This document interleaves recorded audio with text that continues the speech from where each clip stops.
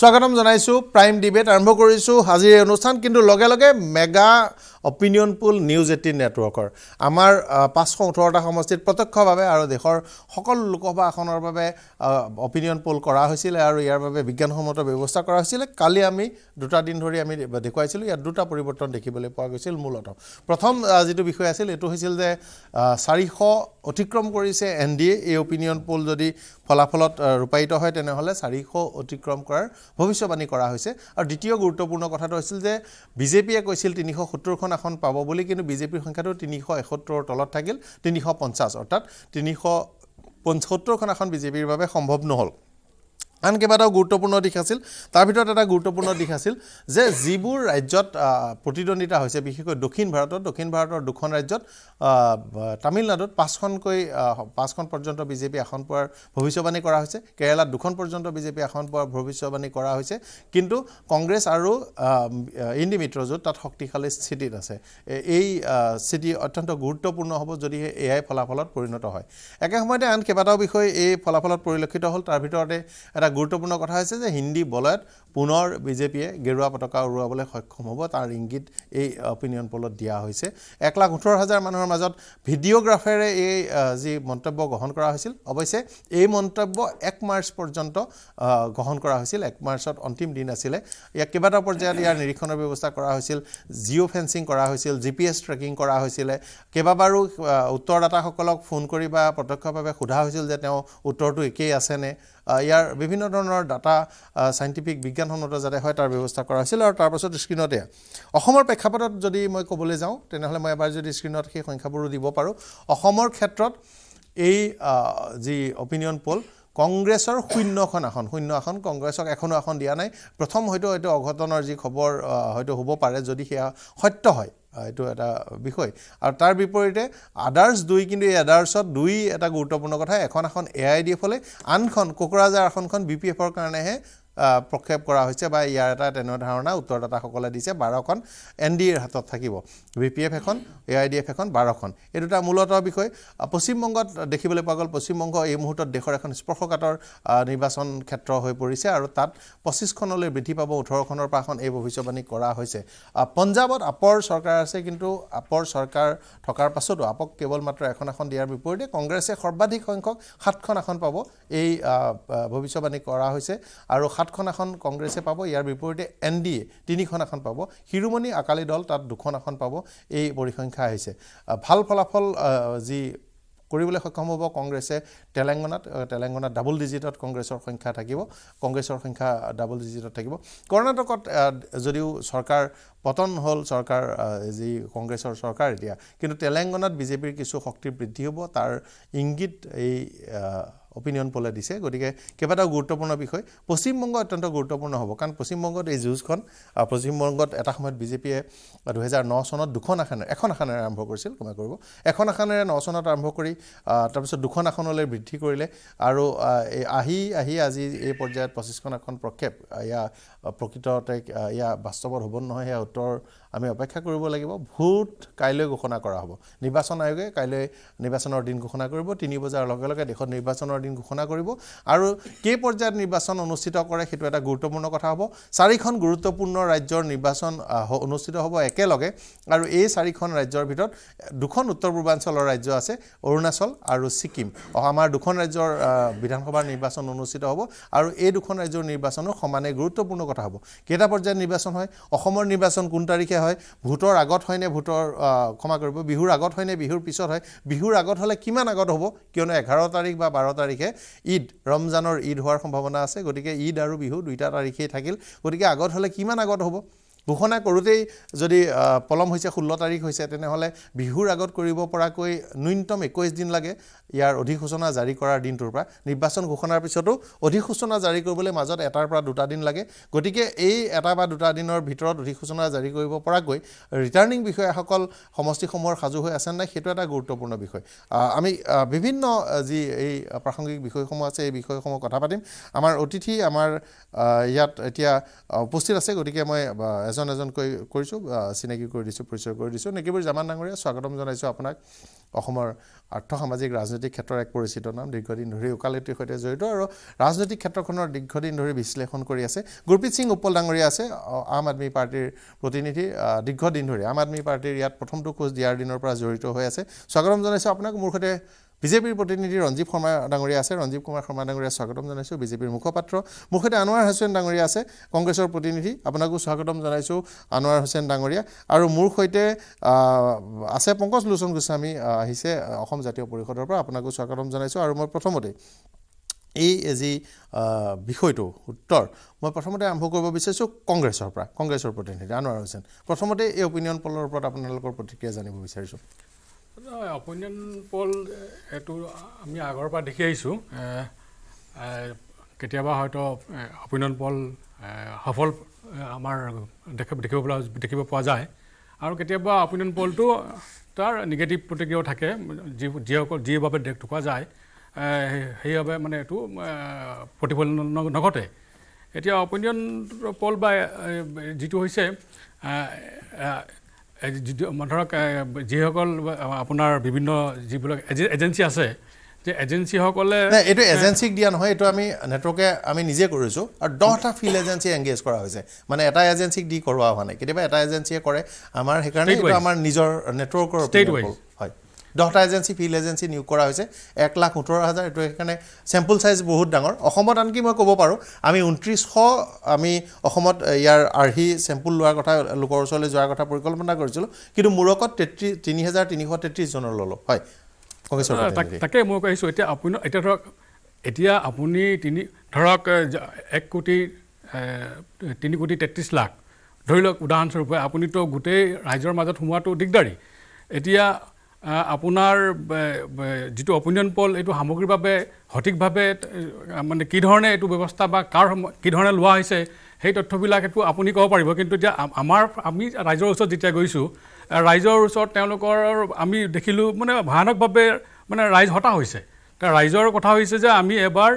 যিটো এই মানে গণতন্ত্ৰ বিৰোধী বা স্বৈৰতন্ত্ৰ চৰকাৰ বা যিটো চলি আছে বিশেষকৈ ধৰক এতিয়া যিটো বলবৎ কৰা হ'ল তো আমি যেতিয়া আমি ৰাইজৰ মাজত গৈছোঁ তেতিয়া ৰাইজৰ মানে বিশেষকৈ তাৎপৰ্যপূৰ্ণভাৱে যিবিলাক ঠাই বা অঞ্চল চাহ বাগানে ধৰক বা কিছুমান এৰিয়া ধৰক য'ত আমি গৈছিলোঁ তেতিয়া তেওঁলোকে নিজে কৈছে যে আমি এক প্ৰকাৰ আমি প্ৰতাৰণাৰ বলি হৈছোঁ তো আমি সেইটো তেওঁলোকে কৈছে যে অহা ইলেকশ্যনত আমি এইটো তাৰ প্ৰত্যুত্তৰ দিম এতিয়া অপিনিয়ন পলটো যিটো আপুনি যিটো কৰা বুলি কৈছে কৰিব পাৰে নিজৰ হ'ব পাৰে কিন্তু মই তাৰ লগে লগে এটা কথাও ক'ব বিচাৰোঁ যদি আপুনি আমাৰ স্ক্ৰীণত চাই એટલે আপুনি এটা পৰিসংখ্যা দেখিব মই অসমৰ যদি গ্ৰাফিক্সখন সম্পূৰ্ণ স্ক্ৰীণত দেখুৱাবলৈ অনুৰোধ কৰিলোঁ তেনেহ'লে আপুনি যদি বিৰোধীৰ ক্ষেত্ৰত আপুনি পাৰ্চেণ্টেজ চাই দিলে 51% আপোনাৰ বিৰোধীৰ হাতত আছে কাৰণ 49% বিৰোধীৰ হাতত আছে যেতিয়া আপুনি অসমত জলেকে নাযাওক কিয় তেনেহ'লে আপুনি মেজৰিটি সেই নাম্বাৰত মেজৰিটি হিচাপে আপুনি পাবও পাৰে কিন্তু ইলেকশ্যন হ'ল মাইক্ৰ' মেনেজমেণ্ট যদি 35% মই এখন ৰাজ্যই নহয় বা যোৱাবাৰৰ মই বা তাৰ আগৰ বছৰ নিৰ্বাচনৰ কালি আমি আচলতে 2009 চন 2014 চন আৰু 2019 চন তিনিটা নিৰ্বাচনৰ আমি কালি ডাটা এনালাইচিছ কৰিছিলোঁ প্ৰতিখন ৰাজ্যৰ সমষ্টিবোৰত তাত আমি দেখুৱাইছোঁ যে ইয়াৰ আগতো কৰবাত 32-33-35% ভোট আছে কিন্তু আসনৰ সংখ্যা এখন দুখন হৈছে তাৰ কাৰণটো হৈছে কৰবাত ইলেকশ্যন মাইক্ৰ' মেনেজমেণ্টৰ কথা ইলেকশ্যনত আপোনাৰ কেনেধৰণে আপোনালোকে বিষয়টো জনতাৰ ওচৰলৈ লৈ গৈছে কথা জনতাৰ খুব থকাটো আৰু ইভিএমত গৈ টিপাটো মাৰাটো দুটা বেলেগ বিষয় হ'ব পাৰে অসমত মই ভাবোঁ 35% আপোনালোকৰ ভোট শ্বেয়াৰ যদি হয় এইটো যদি শুদ্ধ হয় তেনেহ'লে একেবাৰে কম নহয় কিন্তু তাৰ পাছতো যদি আসন নাপায় তেনেহ'লে এইটো আপোনালোকৰ সমৰ্থন কমতকৈ আপোনালোকৰ ইলেকশ্যন পৰিচালনা বা ইলেকশ্যনটো যেনেদৰে যাব লাগিছিল তাতহে কৰবাত কৌশলৰ অভাৱ সেইটোহে দেখা যায় আপোনাৰ কথাটো মই ইয়াত অলপ কিছু পৰিমাণে মানিও লৈছোঁ এতিয়া কৌশলগত ৰাজনীতি যিটো আৰু হেঁচা প্ৰয়োগ কৰা বা বল প্ৰয়োগ কৰা ৰাজনীতি এতিয়া আপোনাৰ ইভিএমৰ এটা অধ্যায় যিটো এটা কণ্ট্ৰভাৰ্চিৰ মাজত আছে বিতৰ্কৰ মাজত আছে হেতু আমি নই কৰিব নোৱাৰো কিন্তু এবাৰ আপোনালোকৰ অফিচিয়েলি ইভিএমটো নাকচ কৰা হোৱা নাই মানে আপোনালোক তেলেংগানা বিজয় কৰ্ণাটক বিজয়ৰ পিছত এটা মাত্ৰ ইভিএমটো আপোনালোকৰ বেয়াকে কোৱাটো কমিছে মই আপোনাক অলপ এবাৰ আপোনালোকে নাকচ কৰিছে নাই কৰা নেকি মই এবাৰ এআইচিচিৰ পৰা কোনো ধৰণৰ এতিয়ালৈকে শুনা নাই যে ইভিএম আমি কংগ্ৰেছ কমিটিয়ে অল ইণ্ডিয়া কংগ্ৰেছ কমিটিয়ে দিগ্বিজয় সিঙৰ নেতৃত্বত তেওঁলোকে প্ৰতিবাদ কৰিছিলে ইলেকশ্যন কমিছনক লগ কৰিব বিচাৰিছিলে কিন্তু তেওঁলোকক বাৰাণ্ডাৰ মুখতো যাব দিয়া নহ'ল আৰু আমাৰতো আগতে যিহেতু আমাৰ গোটেই আমাৰ all India all Assam United যিটো আমাৰ অপজিশ্যন তেওঁলোকেও কিবা এটা কাৰণত গৈছিলে কিন্তু মই ইলেকশ্যন কমিছনে আপোনালোকক সময় দিয়া নাই আপোনালোকে কিন্তু তেওঁলোকে বৰ্জনো কৰিছিল এটা কথা আপুনি মোক ক'বলৈ দিব দুটা মিনিট না আপোনাক মই যথেষ্ট দীঘলীয়াকৈ দিলোঁ ইমান দীঘলকৈ মই কাকোৱে নিদিওঁ 10 মিনিট চণ্ডীগড়ৰ যিটো মেয়ৰ নিৰ্বাচনৰ যিটো প্ৰক্ৰিয়া যিটো সুপ্ৰিম কোৰ্টে হস্তক্ষেপ কৰিলে তাৰ পৰা আমি বুজি পাইছোঁ যে ইলেকশ্যন বা ভোটৰ ৰাজনীতি এইটো কি পৰ্যায়লৈ গুচি গ'ল আৰু মানে কিহৰ দ্বাৰা এইটো মানে পৰিচালনা কৰা হৈছে এই এজেঞ্চিবিলাকৰ দ্বাৰা ৰুলিং পাৰ্টি এটা ৰিয়েকশ্যন লৈ লওঁ ৰঞ্জিত শৰ্মা ডাঙৰীয়া কিহত ৰিয়েকশ্যন দিম মই এতিয়া আপোনাৰ অপিনিয়ন হালত বেয়াত আপোনালোকৰ সাহসীয় দল আপোনালোকে যি বিষয়টোতে ক'বলৈ বিচাৰিব আমি তাতে চৰ্চা কৰিম না না চৰ্চা সেইটো নহয় বৰাক আপুনি প্ৰশ্ন কৰিলে মই উত্তৰ দিম 1 নম্বৰ কথা 2 নম্বৰ কথা কৰ্ণাটক হিমাচল জিকাৰ পিছত ইভিএম ভাল তেলেংগানা জিকিলে ইভিএম ভাল নেশ্যনেল ইলেকশ্যন হাৰিলে ইভিএম বেয়া কংগ্ৰেছৰ সেইটো নীতি হিলছৰ বৰাক উপত্যকাত কা লাগে ব্ৰহ্মপুত্ৰ উপত্যকাত নালাগে নেশ্যনেল লিডাৰে দিল্লীত ষ্টেটমেণ্ট দিয়ে অধীৰ ৰঞ্জন চৌধুৰী কলকাতাত আহি সমৰ্থন কৰে গতিকে এটা সেলফ কন্ট্ৰাডিক্টৰি চিন্তা চৰ্চা সেলফ কন্ট্ৰাডিক্টৰি ষ্টেণ্ড প্ৰত্যেকটো ইস্যুত লৈ কংগ্ৰেছ দল আগবাঢ়ি অহাৰ কাৰণে আজি তেওঁলোকে বিপৰ্যয়ৰ সন্মুখীন হৈছে মই অসমৰ প্ৰসংগলৈ আহোঁ আমি বাৰে বাৰে অসমৰ সকলো জাতীয় সংগঠন অসমক ভাল পোৱা জাতীয়তাবাদী লোক নেকিবদাহঁতৰ দৰে যিসকল লোক আছে তেওঁলোকে কংগ্ৰেছক সদায় জাতিদ্ৰোহী আৰু অসমৰ অস্তিত্বৰ সংগ্ৰামৰ বিৰোধী শক্তি হিচাপে বৰ্ণনা কৰি আহিছে এটা সৰু উদাহৰণ কংগ্ৰেছে এবাৰ প্ৰমাণ কৰি দিলে 1985 চনত তাৰ আগতে 1982 চনত যেতিয়া all Assam minority student union গঠন হৈছিল সেই গঠন কৰাত অসম আন্দোলনৰ বিৰোধিতা কৰি নেকিবদা মাইনৰিটি ষ্টুডেণ্ট ইউনিয়ন গঠন হৈছিল আপুনি মোতকৈ বেছি ভালকৈ জানে যিসকল লোকে তাত অগ্ৰণী ভূমিকা পালন কৰিছিল তাৰে এজন লোক হাফিজ ৰছিদ চৌধুৰী কৰিমগঞ্জৰ প্ৰাৰ্থী কংগ্ৰেছৰ সেই একেজন মানুহে 85 চনত ইউএমএফ গঠন কৰিছিলে সেই একেজন মানুহে আইএমডিটি আইন বাতিল কৰাৰ পিছত যেতিয়া আজমলে আইইউডিএফ গঠন কৰিছিল তাৰ ৱৰ্কিং প্ৰেচিডেণ্ট হৈছিলে গতিকে আজি সেই মানুহজন প্ৰডাক্ট কৰিছিলে শ্ৰমতাগৰীয়া তেওঁ কৈ থাকোঁ মই আপোনাক এটা কথা বিৰোধী হিচাপে আপোনাক মই প্ৰথম 10 মিনিট দিছোঁ আৰু 10 মিনিট কিমান দিব পাৰিম মোৰ এটা প্ৰশ্ন আছে মই আপোনাৰ ওচৰলৈ আকৌ যাম আপোনাৰ ওচৰলৈ আকৌ যাম ৰঞ্জিত শৰ্মা ডাঙৰীয়া মই এনেকৈ মাজতে ক'লে মই নকওঁ কথা কোনো ধৰণৰ কথা নাই কংগ্ৰেছে কথা ক'বলৈ সুবিধা পাব লাগে বেছিকৈ পাব লাগে বিৰোধী দল গণতন্ত্ৰৰ কথা আছে গণতন্ত্ৰৰ ভৱিষ্যতৰ কথা আছে আৰু তেওঁলোকে যিমান বেছি কথা কয় সিমান আমাৰ কাৰণে ভাল ভাৰতীয় জনতা পাৰ্টি বেছি মজবুত হয় কংগ্ৰেছে বেছিকৈ কথা ক'লে সেইকাৰণে মইতো ইচ্ছা কৰোঁ কংগ্ৰেছে 40 মিনিটমান কওক আজি তেতিয়া বেছি ভাল আপোনাৰ ওচৰলৈ নাই সেইকাৰণে কৈছোঁ তেনেকুৱা এজন মানুহক তেওঁলোকে প্ৰাৰ্থী দিছে গতিকে সেই কংগ্ৰেছে আকৌ ক'ৰবাত কেতিয়াবা অস্তিত্বৰ কথা কিবা কথা কৈ থাকে এতিয়া আপোনালোকে তেওঁ কি জানি পুৰণা আদৰ্শৰ পৰা হ'ব পাৰে মানুহ পৰিৱৰ্তন মানুহৰ মনৰ পৰিৱৰ্তন হ'ব পাৰে কেতিয়া অন্তৰাত্মাই মই আপোনাৰ ওচৰলৈ যাম আপুনি যদি প্ৰতিটোজনৰ ব্যক্তিৰ কথাতে আপুনি ইণ্টাৰভেন কৰে আমাৰ শ্ব'টো অনুষ্ঠিত নহ'ব মই অনুৰোধ জনাইছোঁ কিন্তু আপোনাৰ ওচৰলৈ ৰঞ্জিত শৰ্মা চমুকে কংগ্ৰেছৰ গণতন্ত্ৰ তেনেকেই চলে হয় এইটো গণতন্ত্ৰ তেওঁলোকৰ স্পষ্ট উদাহৰণ প্ৰত্যেকজন মুখপাত্ৰই এইটো বিয়েৰ কৰে তাৰমানে প্ৰত্যেকটো শ্ব'ত আমি দেখিবলৈ পাওঁ যে নহওক এই যে আপুনি যিটো অপিনিয়ন পুল দেখুৱাই আছে এই অপিনিয়ন পুলটো মানে মই 100% নহয় 1000% সঁচা বুলি এইকাৰণে ক'ম মই আপুনি দেখুৱাইছে সেইকাৰণে নহয় আমি গ্ৰাউণ্ডত আছোঁ গ্ৰাউণ্ডৰ পৰা আমি এই কথাটো কৈ আছোঁ ময়ো আজি ওদালগুৰি দৰং ঘূৰি আহিছোঁ আহি পেলাই মই আপোনাক কৈ আছোঁ বৰ্তমান সময়ত ভাৰতীয় জনতা পাৰ্টিৰ কাৰ্যকৰ্তা ফিল্ডত কাম কৰি আছে নিৰ্বাচন জিকিবৰ কাৰণে নহয় নিৰ্বাচনৰ মাৰ্জিনটো বঢ়াবৰ কাৰণেহে জিকাৰ মাৰ্জিনটো আমি অসমৰ প্ৰত্যেকজন সাংসদ এইবাৰ মিনিমাম 3 লাখ 3.5 লাখ ভোটত বিজয় কৰাবলৈ বিচাৰিছোঁ এইকাৰণে বিচাৰিছোঁ আমাৰ মাননীয় মুখ্যমন্ত্ৰী ডক্টৰ হিমন্ত বিশ্ব শৰ্মা আজিৰ তাৰিখত মই শেষ কৰিলোঁ এটা বাক্য আজিৰ তাৰিখত ভাৰতবৰ্ষৰ এগৰাকী অগ্ৰণী ৰাজনৈতিক নেতা আমি আমাৰ নেতাগৰাকীৰ হাত আৰু অধিক মজবুত কৰিবৰ কাৰণে এই কামটো কৰিব বিচাৰিছোঁ কাৰ্যকৰ্তাৰ এইটো সিদ্ধান্ত আৰু এটা শেষ মই আহিছোঁ আপোনাৰ ওচৰলৈ গুৰপ্ৰীত সিং উপলাঙৰে হয় এই প্ৰথমতে অপিনিয়ন পলৰ ওপৰত আমি এটা আপোনাৰ অপেনিং ৰিমাৰ্কছ লৈ লৈছোঁ অপিনিয়ন পলত আপুনি চাওক অসমত যে আপুনি দিছে পল পাৰ্চেণ্টেজ আপোনাৰ অপিনিয়ন পলৰ ওপৰত মই ক'ব বিচাৰিছোঁ 35% দিছে আপুনি কংগ্ৰেছক আৰু 16% দিছে আদাৰ্ছ এই আদাৰ্ছত কোন পৰে ডেফিনেটলি অপজিশ্যনে পৰে অপজিশ্যনে পৰিব ডেফিনেটলি দেন কংগ্ৰেছ আৰু অপজিশ্যন মিলাই পেলাই আমি 51%. 51%. মই সেইটো কথাকে ক'লো কংগ্ৰেছৰ প্ৰতিনিধি. ডেফিনেটলি. ত' ডেট কণ্ট্ৰভাৰ্চি চিটবিলাক কেনেকৈ আহিব? আপুনি 0 দি আছে কংগ্ৰেছক. কি আমাৰ তথ্য মতে ইণ্ডিয়া এলায়েন্সে এটলিষ্ট মিনিমাম 7 পাব অসমত. লোৱাৰ মাৰ্জিন দেই 7. আৰু এটা পাব AIDF-এ আৰু এটা UPPL-এ. ত' 7টাটো মিনিমাম আমি পাম. 8-9টা. তাৰমানে আপুনি আপোনালোকে বিজেপিৰ কাৰণে ৰাখিলে 5টা চিট. হয়. আজি আমি বেছি গুৱাহাটীৰ নিজৰ আমাৰ উদ্দেশ্য কি আছিলে বিৰোধী পক্ষ মঞ্চৰ কি direct fight between BJP and the others. মাজত কোনোবা থাকিব নালাগে. কাৰণ বিজেপিক গুচাব লাগে. আমাৰ উদ্দেশ্য এইটো অল ইণ্ডিয়াৰ পৰা বিজেপিক গুচাব লাগে পাৱাৰৰ পৰা. টু ছেভ দি কাণ্ট্ৰি. আমাৰ দেশ ৰক্ষা কৰিবৰ কাৰণে কনষ্টিটিউশ্যন ৰক্ষা কৰিবৰ কাৰণে বিজেপিক গুচোৱাটো বিৰাট দৰকাৰ. সেইকাৰণে আজি আমি সেই সুপ্ৰিম ছেক্ৰিফাইচ আজি আমি কৰিলোঁ. আমাৰ গুৱাহাটীৰ চিটটো আমি এৰি দিলোঁ. কিন্তু ডাইৰেক্ট ফাইট হ'ব মীৰা বৰঠাকুৰ আৰু আমাৰ বিজেপি কেণ্ডিডেটৰ লগত. কিন্তু ডিব্ৰুগড় আৰু তেজপুৰ আসন দুখনত আপোনালোকে প্ৰাৰ্থীত্ব প্ৰত্যাহাৰ কৰা নাই. আমি আজি ৰিকুৱেষ্ট কৰিছোঁ ইহঁতক. আজি চাই পেলাই আমি ৰিকুৱেষ্ট কৰিছোঁ ইহঁতক কংগ্ৰেছ দলক কি ইহঁতি নিজৰ বুজি পায় পৰিস্থিতি কি. আৰু এই অক্ষয় মঞ্চৰ আমি যে অপজিশ্যন ইউনিটি আমাৰ কি হ'ল, তো সেইটো বস্তু চাই পেলাই সিহঁতি নিজে ভাবিব লাগে অকণমান. আৰু আমি আমাৰ নেতৃত্বৰ কথাও পাতিছে. যদি তেওঁলোকে কংগ্ৰেছে উইড্ৰ নকৰে আপোনালোকৰ প্ৰাৰ্থী উইড্ৰ কৰিব না? আমি খেলিম ইয়াত. কাৰণ তেতিয়াতো আপোনালোকে যিটো ক্ষতিকাৰক বুলি আহিছিল 2টা আসনতো সেইটোৱে হ'ব নহয়. চাওক কাইলৈ যদি আপোনালোকৰ প্ৰাৰ্থীজন যুৱ নেতা তেওঁ এজন শক্তিশালী যুৱ নেতা তেওঁ যদি যথেষ্ট ভোট আনে তেওঁলোকৰ ফেমিলিৰ তেওঁৰ পিতৃৰ এটা অভিলেখো আছিল অসমত সৰ্বাধিক সংখ্যক কালৰ বাবে তেওঁ জয়ী হৈছে. এই বস্তু যদি তেওঁ অলপ সৰহকৈ ভোট পায় বিপদ হ'ব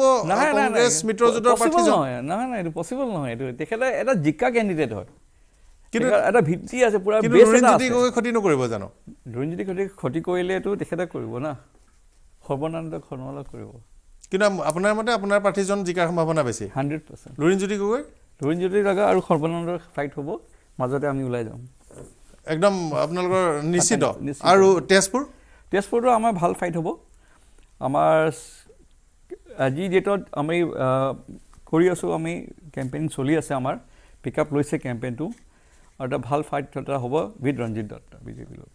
ঋষিৰাজ কন্দিনো আপোনালোকৰ তেজপুৰৰ প্ৰাৰ্থী ৰঞ্জিত দত্তৰ বিৰুদ্ধে এই পৰ্যন্ত তাত কিজানি আপোনালোকৰ এজন প্ৰাৰ্থী কংগ্ৰেছৰ এজন প্ৰাৰ্থী আৰু বিজেপিৰ তাত যোৱাকালি কংগ্ৰেছৰ ঢেৰ নেতা শোণিতপুৰত জইন কৰিলে আম আদমি পাৰ্টি. তো কংগ্ৰেছৰ পাৰ্টীৰ লগত সন্তুষ্ট নহয়তো. আপোনালোকৰ মিত্ৰজোঁটৰ বিগ ব্ৰাদাৰ কংগ্ৰেছৰ কিবা বিপদ হৈছে নেকি? আপোনালোকৰ তালৈ আহিছে কি কয় আপুনি? মিত্ৰদল হিচাপে কি কয়? মিত্ৰদল হিচাপে আমি সমালোচনা কৰিব বিচৰা নাই বৰ্তমান. কাৰণ কিন্তু তেওঁলোকৰ ক'ৰবাত দেখিছে নেকি যে নহ'লে আপোনালোকৰ তালৈ কিয় আহিব? কিবা দেখিছে ডেফিনেটলি. আমাৰ কেণ্ডিডেটজন ভাল হয়. আমাৰ উইনিং চান্স আছে. যাৰ উইনিং চান্স থাকিলে মানুহবিলাক আহিব তাত আকৰ্ষিত হ'ব. হয় মই অসম জাতীয় পৰিষদৰ প্ৰতিনিধিৰ ওচৰলৈ আহিছোঁ. হয় গোস্বামী সোধক. হয় অপিনিয়ন পলৰ ৰিয়েকশ্যন নাই একেটাই প্ৰশ্ন অপেনিং ৰিমাৰ্কছ সুধিছোঁ শ্ব' আৰম্ভ কৰিবলৈ. মানে বিষয়টো হ'ল অপিনিয়ন পল. কিন্তু আমি উত্তৰবিলাক দি যাওঁতে মিত্ৰতাৰ কথা আহি আছে বা অন্য ধৰণৰ কথাও আহি আছে. আপুনি এটা বিষয়টোত ৰাজনীতিটো আৰু আপুনি মিলাই ক'ব বুজিছে এইটো মিলাই যাব. কিন্তু এই অপিনিয়ন পল বোলা এই গোটেই কাৰবাৰটো বৰ্তমান আধুনিক নিৰ্বাচনৰ এটা খুব ডাঙৰ হাতিয়াৰ. এইটো আগত নাছিল. এইটো নতুন নিৰ্বাচনবিলাক আজি কেইবছৰমানৰ পৰা এই নিৰ্বাচনবিলাকত এইটো এটা সাংঘাতিক ধৰণে প্ৰভাৱ পেলায়. আৰু আপোনাৰ চেনেলক ধন্যবাদ জনালোঁ যে আপুনি সঁচা কৈছে মিছা কৈছে কি পাইছে আমি চোৱা নাই. কিন্তু আপুনি এটা অপিনিয়ন পল দিছে যে আমি বিৰোধী দুৰ্বল হৈ আছোঁ. আজিৰ পিছত আমি সেইখিনি সবলতা আনিবৰ কাৰণে যিখিনি কাম কৰিব লাগে সেইখিনি কাম আমি কৰিবৰ কাৰণে উৎসাহ পাম. এতিয়া অপিনিয়ন পলৰ সম্পৰ্কত মই এইখিনি কথা ক'লোঁ. দ্বিতীয় বাকী আটাইকেইজনে যিহেতু বাকী কথাও কৈছে ময়ো দুটা বাকী কথা ক'ব বিচাৰিছোঁ. কিন্তু আমাৰ অপিনিয়ন পলটোৰ মতে আপোনালোকৰ একমাত্ৰ প্ৰাৰ্থী হ'ব মিত্ৰজোঁটৰ পৰা লুৰিণজ্যোতি গগৈ. তেখেতৰ বিজয় আমাৰ পলত ওলোৱা নাই. সেই বিষয়টোৰ ওপৰত আপোনাৰ প্ৰতিক্ৰিয়া প্ৰথমতে লৈ ল'ব বিচাৰিছোঁ. নাই চাওক প্ৰতিজন প্ৰাৰ্থীয়ে নিৰ্বাচনত খেলিব বিচৰা প্ৰতিজন প্ৰাৰ্থীয়ে জিকিম বুলিয়ে খেলিব. এতিয়া আপোনালোকৰ অপিনিয়নত নিৰ্বাচন না আপুনি জিকিম বুলি ব্যাখ্যা এটা কৰিব পাৰে আপুনিতো অন্তত আমি ডেফিনেটলি আঁতৰি যোৱাতকৈ মই বিচাৰিছো যে আপুনি জিকাৰ 10টা কাৰণ ক'ব পাৰে মই আপোনাক সময়খিনিটো দিছো হয় আমি জিকিম সেইটো কাৰণে আপোনাক মানে আমাৰ কনফিডেন্স আছে আমি জিকিম যে আমি 10টা কাৰণ আপুনি ক'লে দৰ্শকসকলে অপিনিয়ন বিল্ড আপ কৰিব মিত্ৰতাত আমি থাকি অকল মিত্ৰতা মানে আমি ভাৰতীয় জনতা পাৰ্টি হাৰাব বিচাৰিছো আৰু এই তেখেতসকলক হৰুৱাব বিচৰাৰ কাৰণে আমি একলগ হৈ নিৰ্বাচন খেলিছো এতিয়া আপোনাৰ অপিনিয়নে কৈ আছে যে আমাৰ 50%ৰ ওপৰত আমাৰ বিৰোধীৰ ভোট আছে 51% গতিকে 51% ভোট থকাৰ পিছত যদি বিৰোধী জিকিব নোৱাৰে তেতিয়াহ'লে এই দোষটো কাক দিব আপোনালোকৰ আপৰ যদি দুজন প্ৰাৰ্থী হয় আৰু উপল ডাঙৰীয়া কয় আমাৰ প্ৰাৰ্থী জিকিব আপোনালোকো নিৰ্বাচন এটা দোষটো মই মুখামুখিকে দিবই পাৰিলো নিৰ্বাচনৰ নমিনেশ্যন উইথড্ৰ কৰা দিনটোলৈ আমাৰ আলোচনা অব্যাহত থাকিব নিৰ্বাচনৰ নমিনেশ্যন উইথড্ৰ কৰাৰ আগমুহূৰ্তলৈ আমাৰ আলোচনা অব্যাহত আছে আমাৰ চেষ্টা থাকিব আমাৰ মূল কথা বিৰোধীৰ ভোট যাতে বিভক্ত নহয় আৰু আমি যাতে ভাৰতীয় জনতা পাৰ্টি খৰাব পাৰো আমি কালি ব্যাখ্যা কৰোঁতে আজিও আপোনালোকৰ ব্যাখ্যাটো লৈ আহিব পাৰোঁ যোৱা 3টা নিৰ্বাচনত আমি কিছুমান মাইক্ৰস্কোপিক ডাটা আমি মেজিক ৱালত কালি আমি এনালাইচিছ কৰিছিলোঁ মেপ দেখুৱাই পাৰ্চেণ্টেজ দেখুৱাই তাত দেখা গৈছে যে যোৱা নিৰ্বাচনতো যদি কংগ্ৰেছে 51-52 মানে কম আসনলৈ আহিলে তাৰ মূল কাৰণটো ভোটৰ পাৰ্চেণ্টেজ কিমান ফ্লাকচুৱেট কৰিছে তাতকৈ পাৰ্চেণ্টেজো তেওঁলোকৰ আছে মাইক্ৰ' মেনেজমেণ্ট বেয়া কালি আমি আলোচনা কৰোঁতেও কৈছোঁ অসমত 35খন আসন পাই মানে পাৰ্চেণ্টেজ ভোট পাই এখনো আসন নোপোৱাটো খুব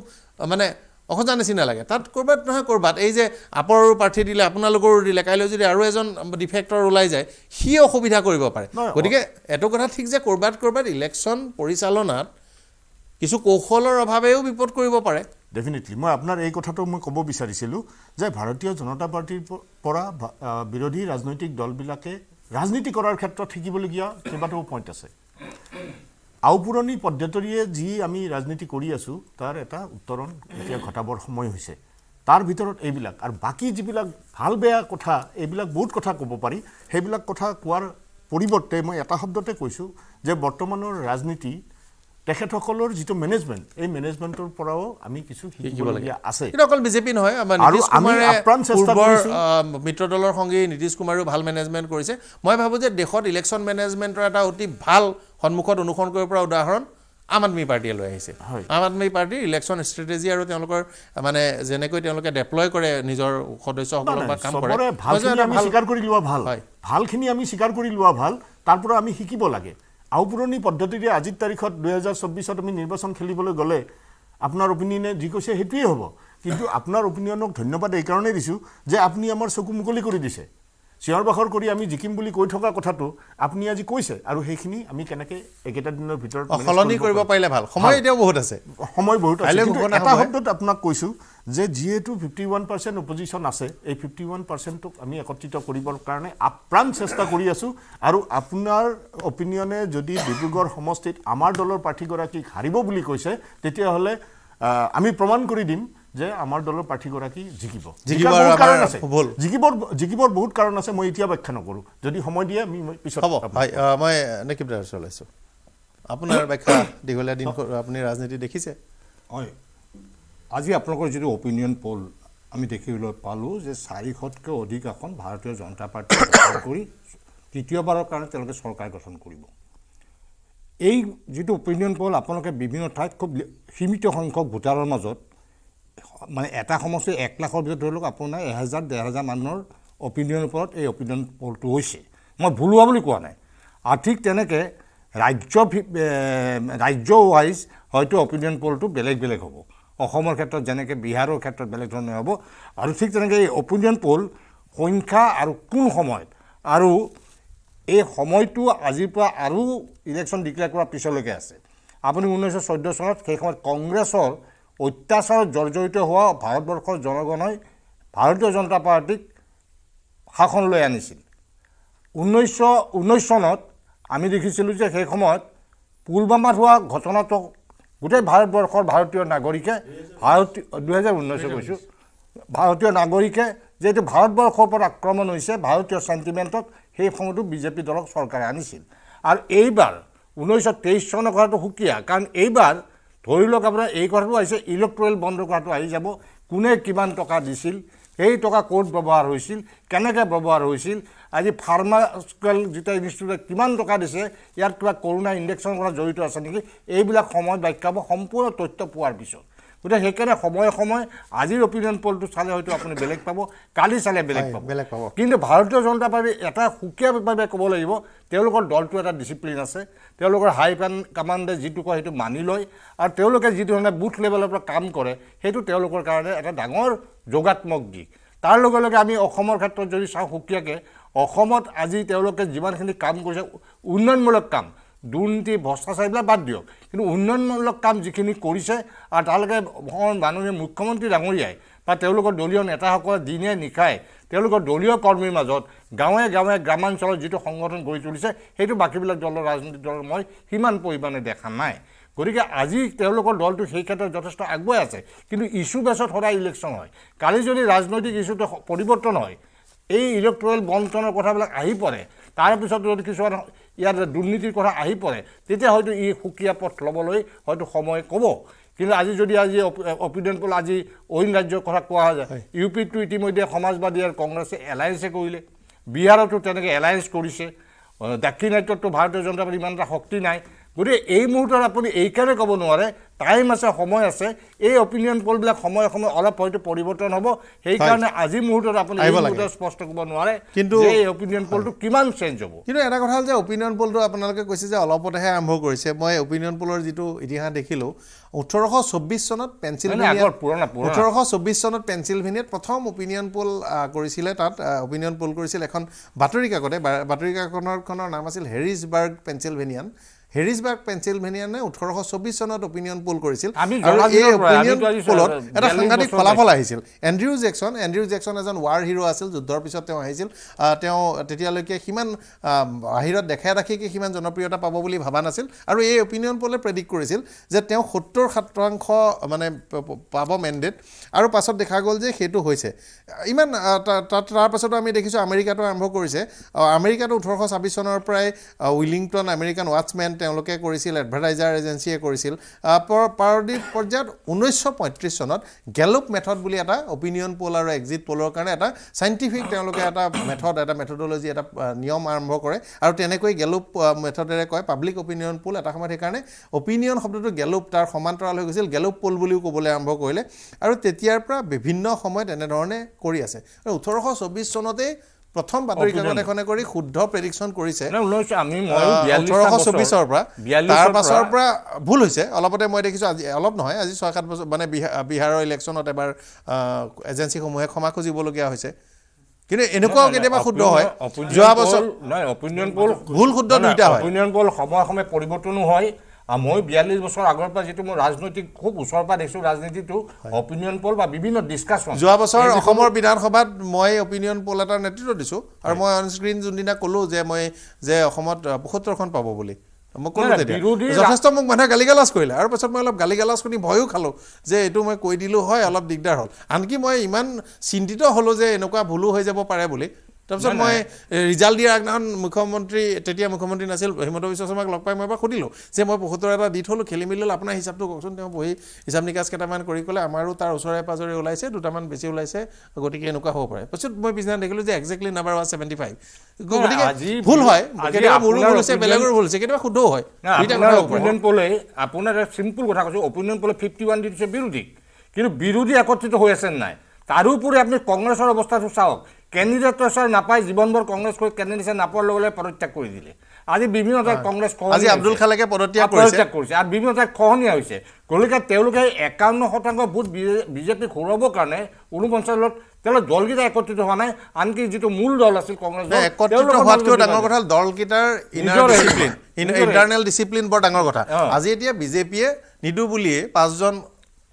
প্ৰতিবাদ নাই 5জন সাংসদক টিকট নিদিলে আগৰবাৰো দেখিছোঁ টিকট নিদিয়াকে আছে মই আহিম আপোনাৰ ওচৰলৈ আহিম হয় এটা বাক্য ক'লে হয় 1 মিনিট যে এতিয়া ৰাজনৈতিক দলবিলাকে ৰাজনীতি যি ধৰণে কৰিছে সেইটো নিজৰ লেভেলত কৰিছে কিন্তু আপোনালোকৰ মিডিয়াই যিটো ৰাজনীতি ৰাইজৰ মাজত মেলি দিছে বহু নিউট্ৰেল মানুহ আছে আজি আপুনি টিভিত কি ক'ব আজি আপোনাৰ অপিনিয়ন পলে কি ক'ব সেইটো চাইও মানুহে কিন্তু মই যদি এনেকুৱা এটা কথাও কওঁ মই যদি আপোনাৰ আৰু আপুনি কিন্তু আপোনাৰ ব্যাখ্যাটো আছে আপোনালোকৰ এটা কাৰণে সুবিধা হৈছে বিৰোধীয়ে ভাবে যে মিডিয়াই কথাটো ক'ব লাগে এতিয়া মই খবৰ কৰি আছোঁ আমিতো দিনটো খবৰ কৰি থাকোঁ সিদিনা মই খবৰ কৰিলোঁ যে চিফ মিনিষ্টাৰে কিমান দিনলৈ কিমান জিলাত সভা কৰিব আৰু কিমানমান টকাৰ আধাৰশিলা বা উদ্বোধন কৰিব তো সংখ্যাটো হিচাপ নিকাচ কৰি পেলাই মোক দিলে মই বিচাৰিলোঁ তেতিয়া দিলে যে 30,000 কোটি টকা মুখ্যমন্ত্ৰীৰ 27,000 কোটি টকীয়া টাটাৰ আৰু বাকীখিনি মিলি সকলো মিলি 90,000 কোটি টকা অসমৰ 90,000 কোটি টকা কিন্তু সকলো প্ৰতিশ্ৰুতি নহয় এটলিষ্ট টাটাই ছেমিকণ্ডাক্টৰ কৰিব হিমন্ত বিশ্ব শৰ্মাই কৰা তাৰ 50% ইনোগ্ৰেশ্যন হৈছে এতিয়া গতিকে তাৰো 10-15,000 কোটি টকা নিশ্চয় ফিল্ডত এক্সিকিউট হৈ গ'ল চেণ্ট্ৰেল গভৰ্ণমেণ্টৰ ইনোগ্ৰেশ্যন আছে গতিকে হৈছে তাৰমানে আপুনি 90,000 কোটি টকাৰ যদি 40-45,000 কোটি টকাৰো কাম হৈছে মানে 40-50,000 কোটি টকাৰ কাম হৈছে একে সময়তে মই তাৰপিছত মই বিৰোধী বিচাৰিলোঁ যে আপোনালোকৰ ৰিলিজখিনিৰো মোক দিয়ক তালিকাটো আৰু আমি অফিচত সদায় আমাৰ এটা ইলেকশ্যন ডেস্ক কৰি আমি প্লেন কৰোঁ আগদিনাৰ পৰা যে কাইলৈ ক'ত লাইভ কৰিম কোন কৰিম মই যোৱা 10 দিন 20 দিন ধৰি কষ্ট কৰি আছোঁ যে এখন ডাঙৰ ৰেলী এখন লৈ পেলাই মই দেখুৱাব লাগে এতিয়া ৰাতিপুৱা পৰত যেতিয়া মই আমাৰ চেনেলত আমি সম্প্ৰচাৰ আৰম্ভ কৰিম আপোনালোকৰ এখনো সভা নাই আৰু তেওঁলোকৰ সভা আছে সমিতি আছে প্ৰধানমন্ত্ৰী আহি আছে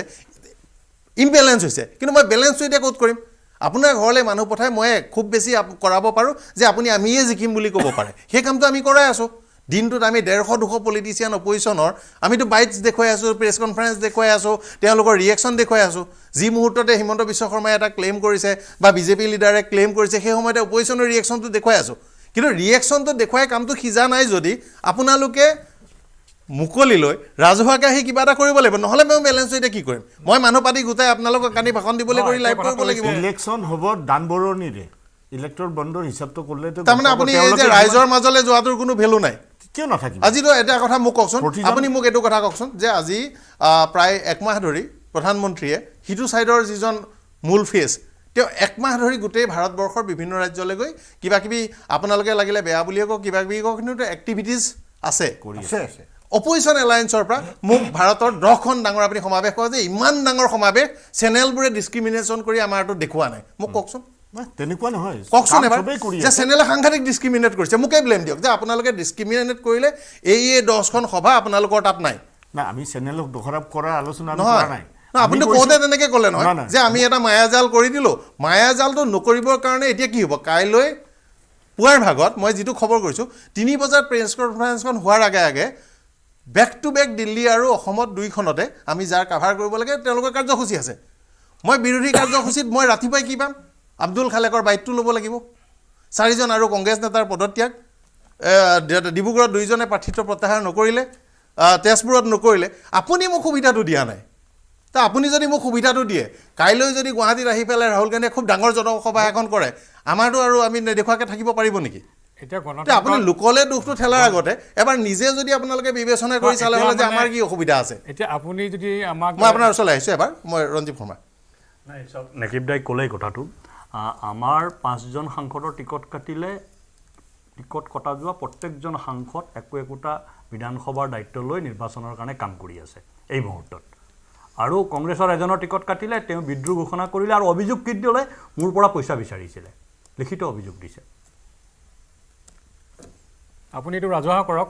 না মই কোৱা নাই খালি লিখিত অভিযোগ দিছে তেওঁ পইচা লোৱা বুলি কোনো অভিযোগ দিয়া নাই সমাধান কৰি তেওঁ দলীয় তেওঁ কিছুমান ভূপেন বৰাৰ বিৰুদ্ধে ক্ষোভ প্ৰকাশ কৰিছে আৰু তেওঁ এলিগেশ্যন দলীয় ক্ষোভ প্ৰকাশ কৰিছে পইচা এইটো কথাটো নকব কৰিছে এটা কথা ঠিক যে সামান্য ব্যক্তি এটা ঘটনা আৰু আপোনালোকৰ মই আপোনাৰ ওচৰলৈ আহাৰ আগত মই আপোনাক এটা কথা কথা ক'ব তথ্যভিত্তিক নহলে এতিয়ালৈকে মই যদি চিঞৰ-বাখৰ কৰিব লাগে আনোৱাৰ হুছেইন ডাঙৰীয়া আপোনালোকে এই কথাটো মনত ৰাখিব এতিয়ালৈকে 20 মিনিটৰ শ্ব' কৰিছোঁ 10 মিনিট আপোনাক ক'বলৈ দিছিলোঁ তেখেতে কৈ থাকক মই নকওঁ মই এটা বাক্য ক'বলৈ দিছোঁ কিন্তু 4জন ব্যক্তি 5জন ব্যক্তিৰ ভিতৰত 50% আপোনাক ক'বলৈ দিলোঁ তাৰপাছত আপুনি কথাটো শুনাৰ পাছত মই আপোনাৰ ওচৰত যাম নহয় আপোনাৰ ওচৰলৈ মই ব্যাখ্যা ল'বলৈ যাম নহয় মই আপোনাৰ ওচৰলৈ এটা অতি আপোনালোকৰ এটা আপোনালোকৰ অতি এটা কংগ্ৰেছক ক'ব দিলে সাংবাদিকতা নহয় মই আপোনাৰ ওচৰলৈ যাম বুলি কৈছোঁ নাই যাম বুলি কৈছোঁ নাই তেওঁ প্ৰত্যুত্তৰ দিব লাগিব আপুনি এইটো কথা দেখিছিলে না নাই যে মই ইয়াত বাকি কিজনক কিমান ক'বলৈ দিলো আপোনাক কি মই কিমান মই এটা কথা মই আপোনাৰ ওচৰত নাযাম নেকি আপুনি যে তেখেতৰ লগত এই সুপতিটো হলে সুপতি হোৱাৰ কাৰণে আমাৰ মূল্যৱান 2 মিনিট 3 মিনিট সময় লোকচান হলে বাকি কিজনৰ ওচৰলৈ মই যাব নোৱাৰো বাকি কিজনৰ ওচৰলৈ যাব নোৱাৰো আপোনাৰ লগে লগে বাকি কিজনো মোৰ কাৰণে সমান সন্মানীয় অতিথি বাকি কিজনো মোৰ সন্মানীয় অতিথি কংগ্ৰেছৰ লোকসকলে যদি বুজি নাপায় বেলেগ কথা চমুকে ৰঞ্জিত শৰ্মা চমুকে নাই পৰাগ এটা সৰু কথা কওঁ মোৰ বেছি ক'ব লগা নাই এই নিৰ্বাচন অসমৰ ৰাইজে কংগ্ৰেছৰ অহংকাৰ আৰু বিৰোধী তেওঁলোকৰ যিবিলাক সহযোগী দল আছে সেই সহযোগী দলবিলাকৰ প্ৰতি কৰা অপব্যৱহাৰৰ প্ৰতিবাদত ভাৰতীয় জনতা পাৰ্টিক আৰু অধিক ভোট দি পেলাই জিকাব 1 নম্বৰ কথা 2 নম্বৰ কথা ইয়াত আপুনি যিকেইজন পেনেলিষ্ট মাতিছে নেকিবদাক বাদ দি নেকিবদা নিউট্ৰেল মানুহ অন্য 3জনটো এটাই এলায়েন্সৰ মানুহ এজনে 15 মিনিট ক'লে মই কিবা এটা ক'লে চিঞৰ বাখৰ কৰি দিয়া কথা ক'বলৈ নিদিয়ে আন দুজনো ভাৰতীয় জনতা পাৰ্টিৰ বিৰোধী এলায়েন্সৰ মানুহ কংগ্ৰেছ নেতৃত্বাধীন এলায়েন্সৰ মানুহ তেওঁলোকৰ মাজত মিল হোৱা নাই এইটো বেলেগ কথা এজনে কৈ দিলে ডিব্ৰুগড়ত কংগ্ৰেছে একদম পানী ঘটিয়ে পানী খাব সেইটোৰ উত্তৰ কংগ্ৰেছে নিদিয়ে আৰু দিয়াৰ সাহসো নাই এতিয়া আমাৰ কথাটো হ'ল যে আজি কংগ্ৰেছে যি কৰে কৰক আমাৰ একো ক'ব লগা নাই কিয়নো অসমৰ ৰাইজে ইতিমধ্যে সিদ্ধান্ত লৈছে কাক ভোট দিব লাগে এইবাৰ নিৰ্বাচন আমি বিচাৰি আছোঁ কংগ্ৰেছে তেওঁলোকে এইবাৰ নিৰ্বাচনটো উন্নয়নৰ ইছ্যুক লৈ পেলাই নিৰ্বাচন কৰক আমিতো প্ৰত্যাহ্বান জনাইছোঁ গৌৰৱ গগৈ ডাঙৰীয়াই তিতাবৰ বিধানসভা সমষ্টি য'ৰ পৰা তেওঁৰ পিতৃয়ে প্ৰতিনিধিত্ব কৰিছিল চহৰৰ মাজবজিয়াত এটা ৰাস্তা আছে গদাপানী পথ তৰুণ গগৈয়ে তিতাবৰত প্ৰথমবাৰ ইলেকশ্যন খেলোঁতে সেই গদাপানী পথত গৈ পেলাই তেওঁ সমাৱেশ কৰিছিলে তাত তেওঁ প্ৰথম ষ্ট্ৰীট মিটিং কৰিছিল সেই ৰাস্তাটো আজিলৈকে কিয় নিৰ্মাণ নহ'ল তাৰ উত্তৰ গৌৰৱ গগৈ সেই ৰাস্তাটো থিয় হৈ দিয়ক 15 বছৰ মুখ্যমন্ত্ৰী থাকোঁতে তিতাবৰত তৰুণ গগৈ কি ডেভেলপমেণ্টৰ কাম কৰিছে আৰু আগন্তুক সময়ত গৌৰৱ গগৈ কি কৰিব তাক লৈ দিবে আৰু আজিৰ তাৰিখত ভাৰতীয় জনতা পাৰ্টিৰ চৰকাৰে তিতাবৰত কি কাম কৰিছে তাক লৈ পেলাই গোটেই পৰাগদা অলপ আগত যিটো মই ইণ্টাৰফাৰ এইটো কাৰণে কৰিলোঁ যে আপুনি অন ৰেকৰ্ড কৈ আছে যে কোনোবা এজন আমাৰ সাংসদে তেওঁ পইচা লৈছে কাৰণে মই প্ৰতিবাদ কৰিব লাগিব আপুনি এটা কথা যে আপোনালোকে নুশুনে যে আপুনি যেতিয়া ৰঞ্জিত শৰ্মাই ক'লে মোৰ ফালৰ পৰা ময়ে স্পষ্টকৈ ক'লোঁ যে চিঠিখনত কি লিখিছে আৰু কাৰ নাম লিখিছে আৰু কি বিষয় লিখিছে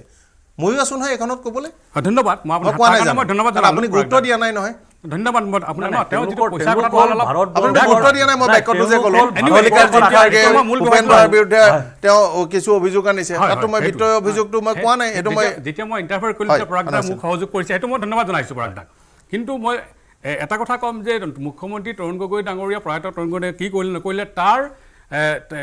সফলতাৰ গানটো স্বয়ং আমাৰ আজিৰ দিনৰ মুখ্যমন্ত্ৰী ডাঙৰীয়া তেওঁ সেইটো সম্পূৰ্ণ তেওঁ স্বীকাৰ কৰিছে যে মুখ্যমন্ত্ৰী ডাঙৰীয়াৰ প্ৰয়াত মুখ্যমন্ত্ৰী ডাঙৰীয়াৰ টাইমত কিমানখিনি উন্নয়ন হৈছে সেইটো তেওঁ কৈ গ'ল আমাৰ আজিৰ মুখ্যমন্ত্ৰীগৰাকীয়ে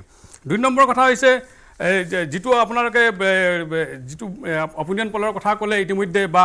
বাকী যিখিনি পাৰ্টিৰ এলায়েন্সৰ কথা ক'লে আমি ডিব্ৰুগড় চিটটো তেওঁ কৈছে ৰঞ্জিত দাকে ডিব্ৰুগড় চিটটো আমি যিহেতু হেৰিলৈ এৰি দিছোঁ অসম জাতীয় পৰিষদলৈ এৰি দিছোঁ গতিকে আমাৰ তাত হস্তক্ষেপ কৰিবলগীয়া একো আমাৰ নাই আমি কিন্তু একে সময়তে মনোজ ধানোৱাৰো কিন্তু এজন শক্তিশালী যুৱ নেতা হয় আৰু এটা ঘটনা হৈছে আপোনালোকে লুৰিণজ্যোতি গগৈলে এৰি দিছে খুব ভাল কথা কিন্তু মনোজ ধানোৱাৰ চাহ বাগানৰ নিজে এজন শক্তিশালী যুৱ নেতা দ্বিতীয় কথাটো হ'ল আপোনালোকৰ 3জন চাহ জনগোষ্ঠীৰ নেতাই লুৰিণজ্যোতি গগৈক চাহ জনগোষ্ঠীৰ বিৰোধী সজাবলৈ চেষ্টা কৰি ষড়যন্ত্ৰ কৰি ৰাজহুৱাভাৱে বিবৃতি দিছে সেই বিবৃতিকেইটাৰ বিৰুদ্ধে বা খণ্ডন কৰি আপোনালোকৰ AICC প্ৰদেশ কংগ্ৰেছৰ নেতৃবৰ্গে এটা শব্দও কোৱা নাই এইটো খুব মানে গৰ্হিত কাম হৈছে আপোনালোকে মিত্ৰজোঁটৰ এজন প্ৰাৰ্থী দিব পৱন সিং ঘাটোৱাৰে বিবৃতি দিব ৰাজু চাহুৱে এনেকৈ যদি ইজনে সিজনে কৈ থাকে আৰু তাক আপোনালোকে খণ্ডন কৰি এটা বাক্যও নকৰে ব্যৱস্থা নলয় তেতিয়াহ'লে কিন্তু কিছুমান মানুহৰ সন্দেহ হ'ব যিসকল লোকে লুৰিণজ্যোতি গগৈক ভাল পায় তেওঁলোকে এটা কথাটো ভাবি ল'ব নহয় যে কংগ্ৰেছে কৰিছে কি আমাৰ এতিয়া দলীয় কিন্তু কৰা উচিত আছিল নে নাই উচিত হয় নহয় আপোনালোকৰ কোনোবাই যদি ক'লে লুৰিণজ্যোতি গগৈৰ বিষয়ে বা তেওঁৰ বিষয়ে বেয়াকৈ আপোনালোকৰ নেতৃবৰ্গে আপোনালোকৰ দলৰে বেলেগ দলৰ বাৰু ক'ব নোৱাৰে ক'ব লাগিছিল নে নাই আমাৰ ৰাজ্যিক সভাপতিয়ে আমাৰ প্ৰতিটো কথাটো হয়তো অনানুষ্ঠানিকভাৱে ঘোষণা হোৱা নাই কিন্তু মই সদ্যহতে গম পোৱা মতে আমাৰ ৰাজ্যিক সভাপতি ডাঙৰীয়াই আজি যিটো ঘটনা ঘটিল খালেক ডাঙৰীয়াৰ তেওঁ এটা আলোচনা হৈছে আৰু তেওঁ এইটো প্ৰত্যাহাৰ কৰিম বুলিও কৈছে ভূপেন বৰা ডাঙৰীয়া তৎক্ষণাত পদত্যাগ পত্ৰ দাখিলৰ পিছত আব্দুল খালেকৰ ঘৰলৈ গৈছে ঘৰলৈ গৈ আলোচনা কৰিছে হৈমান কৰাবলৈ চেষ্টা কৰিছে আৰু ওলাই আহি ভূপেন বৰাই কৈছে যে তেওঁ প্ৰত্যাহাৰ কৰিম বুলি কৈছে আব্দুল খালেকৰ পৰা বক্তব্য আমি শুনা নাই হয় না মই কৈছোঁ আপোনাক যে মই ইয়াতে যিহেতু কংগ্ৰেছ পাৰ্টি যিটো আপোনাৰ হিচাপে আছোঁ তো সেইখিনি আমাৰ দলীয় ৰাজ্যিক সভাপতি তথা আমাৰ শীৰ্ষ নেতৃত্বই তেওঁলোকে খালেকে ইলেকশ্যন খেলা নাই গতিকে তেওঁৰ কথাটো বেলেগ হ'ব কিন্তু লুৰিণজ্যোতি গগৈৰ বিৰুদ্ধে যে পৱন সিং ঘাটোৱাৰে ৰাজু চাৱে এই যে 3-4জন মানে কৈ কৰিছে আপুনি যদিও কৈছে মই এতিয়ালৈকে শুনা পোৱা নাই আপুনি যদি হয় মোক বাইকটো অলপ দেখাই দিলে মই ভাল পাম মই এতিয়ালৈকে এইটো ঘটনাটো একজেক্টলি মই কথাখিনি শুনি পোৱা নাই একজেক্টলি কি কৈছে মই ক'ব নোৱাৰোঁ হয় কপলাঙৰ বিজেপি চৰকাৰ এইটো চলি থকা নাই বৰ্তমান ভাৰতত মোদী চৰকাৰ চলি আছে মোদী এগেইনষ্টত এক শব্দ কোনো নেতা বা ক'ব নোৱাৰে বিজেপি এটা বাক স্বাধীনতা নাই ইয়াত এই কথাটোত কিন্তু এটা অপিনিয়ন পলৰ ৰিপ্লাই মিলিছে আমি 20টা প্ৰশ্ন সুধিছিলোঁ যিসকল ৰেছপণ্ডেণ্টক মই প্ৰশ্নটো স্ক্ৰীনত ৰাখিবলৈ অনুৰোধ জনালোঁ প্ৰধানমন্ত্ৰী নৰেন্দ্ৰ মোদীৰ ওপৰত আহিছে নাই মানে স্ক্ৰীনত মই উত্তৰটো হয় তেখেতৰ হয় এতিয়া চাওক ইমান ডাঙৰ ডাঙৰ নেতা আছিলে বিজেপিত ৰাম মাধৱ ক'ত গ'ল গায়ব ৰাজীৱ প্ৰতাপ ৰুডি গায়ব অকল মোদীয়ে চলি আছে এতিয়া আৰু মোদীয়ে নিজৰ পুৰণা নেতাবিলাকক বিশ্বাস নকৰে তেখেত পাৰ্টি ইণ্টাৰনেল কথা মই কৈছোঁ মই উত্তৰটো দিম একদম বিশ্বাস নকৰে সেইকাৰণে এই যে হিমন্ত বিশ্ব শৰ্মাৰ নামত যে আকৌ আমি অসম ইলেকশ্যন 2026 খেলিম সেইটোৱে মোৰ ডাউট কাৰণ তেওঁ খেলে আপুনিতো আম আদমি পাৰ্টি কৰে আমি কাৰণ হেমন্ত বিশ্ব শৰ্মাৰ নেতৃত্বত আপুনি কেনেকৈ ধৈৰ্য ৰাখক আপুনি পাৱাৰত আছে না ঠিকে আছে মই কথাটো কৈছোঁ হেমন্ত বিশ্ব শৰ্মাৰ নেতৃত্বত আপুনি কেনেকৈ খেলিব নহয় বিজেপি জইন কৰিব লাগিব আৰে মানে কি কম তেখেতক কৈ ল'বলৈ দিয়ক তেখেতৰ বক্তব্য শুনক শিৱৰাজ চৌহান আউট হয় শিৱৰাজ চৌহান তিনিবাৰ মুখ্যমন্ত্ৰী এজনক কি অৱস্থা কৰিলে বসুন্ধৰা সিন্ধে আউট ইমান মানে মানুহ এজনে গোটেই জীৱনটো দলক দিলে আপোনাৰ কি অৱস্থা কৰে মানুহজনৰ এইটো বিজেপিতে চলে বিদ্ৰোহ নাই মানে কেনেকৈ বিদ্ৰোহ হ'ব একেবিলাক চলি আছে যে বিদ্ৰোহটো কৰিব লাগিব নহয় this is অটোক্ৰেসি is going on এটা মই কম নে বিদ্ৰোহ কেনেকৈ হ'ব কওক আৰু সেইদিনাখন হৰিয়ানাৰ চিটিং হেৰি এইটো কথা ক'ব লাগে মিডিয়া যে হৰিয়ানাৰ চিটিং হিচাৰৰ এমপি ৰাজেন্দ্ৰ সিং নেকি তেওঁ ৰিজাইন কৰি তেওঁ কংগ্ৰেছ দল কৰিলে তেওঁ চিটিং এমপি ৰিজাইন দি যদি ৰিজাইন দি ইফালৰ পৰা সিফাললৈ জইন কৰা যদি বাতৰি কৰিব লাগে কংগ্ৰেছে তত নাপাব সেইটো বাতৰি ইমান নকৰো দিয়ক ৰিজাইন দি বেলেগ দলত যোগদান কৰা বাতৰি কৰিলে কংগ্ৰেছৰ অলপ হৰিয়ানাৰ এমএলএ সেইটো যদি মই বেলেঞ্চ বাতৰিও কৰোঁ তেতিয়াও কংগ্ৰেছ তত নাপাব কিন্তু মই আপোনাৰ মই অসম জাতীয় পৰিষদৰ প্ৰতিনিধি চলাইছোঁ জাতীয় পৰিষদৰ প্ৰতিনিধি কিন্তু এইটো কথা নহ'বনে যে আপোনালোকৰ প্ৰাৰ্থীজন অকলে থাকিলে কংগ্ৰেছৰ চাহ জনগোষ্ঠীয় নেতাকেইজনে বিৰুদ্ধে নকলে আৰু আপৰ প্ৰতিনিধি নাথাকিলে আপোনালোকৰ কাৰণে ভাল বিৰোধী একগোট হোৱাটো আমাৰ কাৰণে ভাল আপৰ প্ৰতিনিধিজন নাথাকিলে আপোনালোকৰ ভাল নে আলোচনা চলি আছে নাথাকিলে ভাল নে থাকিলে ভাল নাথাকিলেতো ভাল হ'বই আমাৰ আলোচনা চলি আছে দ্বিতীয় কথা ৰাজনীতিত কংগ্ৰেছ দল বহু বছৰ ৰাজনীতিত আছিলে যিবিলাক লিডাৰৰ নাম আজি ইয়াত উচ্চাৰণ হৈছে তেখেতসকলে ক্ষমতা পাইছে আগতে বহুবাৰ ক্ষমতা পাইছে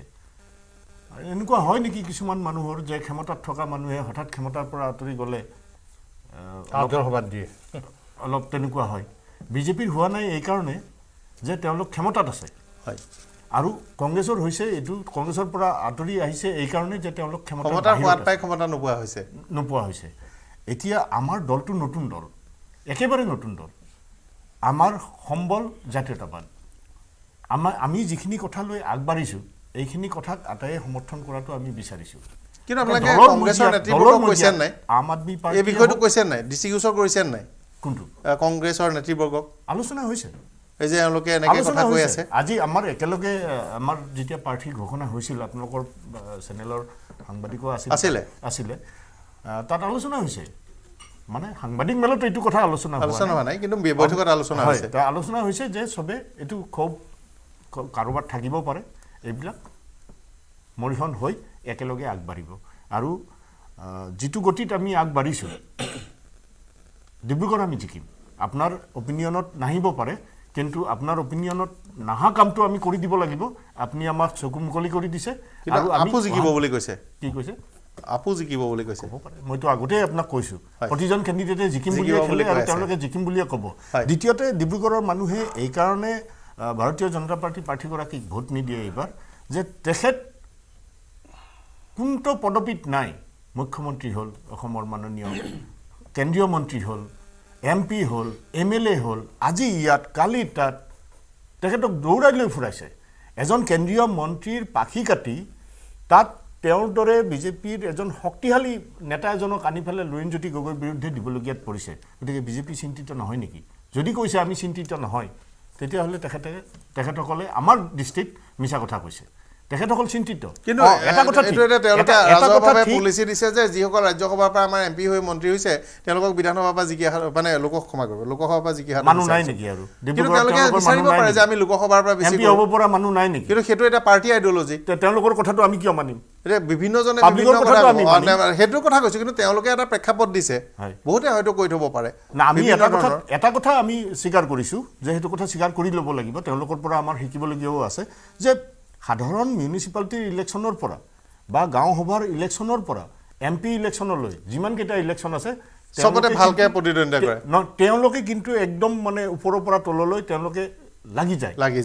বিজেপি আসলে তিনিটা বিজেপি আছে এটা বিজেপিয়ে চৰকাৰ চলায় এটা বিজেপিয়ে ইলেকশ্যন খেলে এটা বিজেপিয়ে দল চলায় এইটো চলাবৰ কাৰণে মানুহে সকলো সময়তে কাম কৰি থাকে এইখিনি কাম স্মুথলি হৈছে ইলেক্টৰ বন্ধ অহাৰ পিছত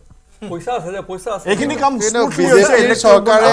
মোৰ এনেকুৱা লাগা নাই ইলেক্টৰ বন্ধ মোৰ এনেকুৱা লাগা নাই যে সব কথা ওলাই পৰিব মানে আমাৰ হাতত পইচা নাই হয় আজি মোৰ এনেকুৱা লাগা নাই যে এই বিষয়টো হোৱা নাই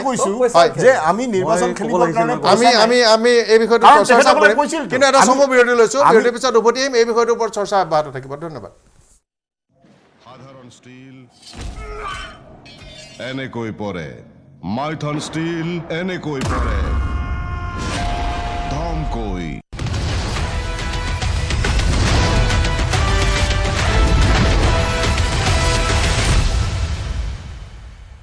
इंडोर सही कम देशों